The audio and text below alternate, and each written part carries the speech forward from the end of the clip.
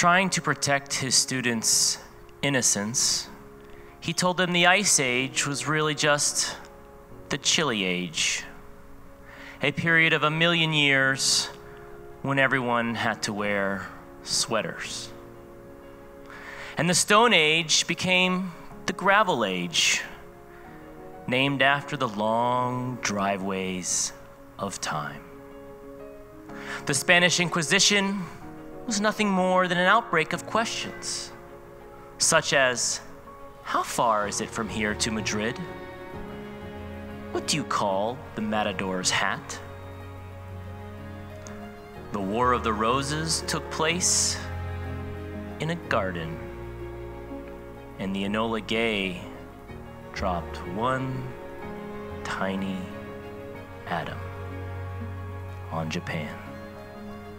The children would leave his classroom for the playground to torment the weak and the smart, mussing up their hair and breaking their glasses, while he gathered up his notes and walked home past flower beds and white picket fences, wondering if they would believe that soldiers in the Boer War told long, rambling stories designed to make the enemy nod off.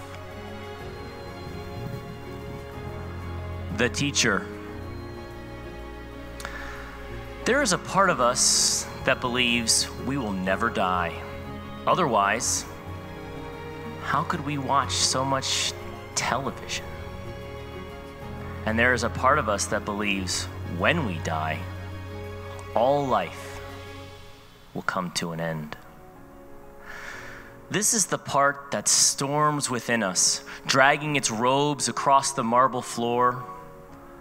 But what I like to believe is that the minute I die, the world will change into a map of the world, which I will roll up into a tube and carry with me wherever I am going. It could be an antique map with pictures of sea serpents in the corners, or a huge Mercator projection.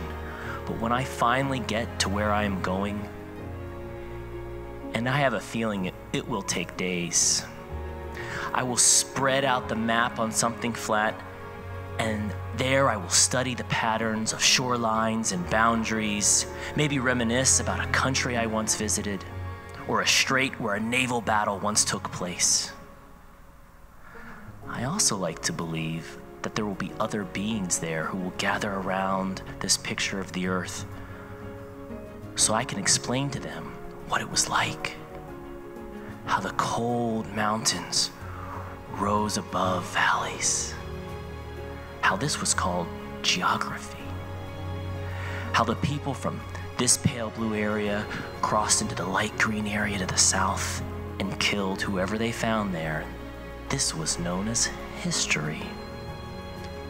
And as they listen, mild-eyed and silent, others will arrive, join the circle, like ripples moving toward the center instead of away.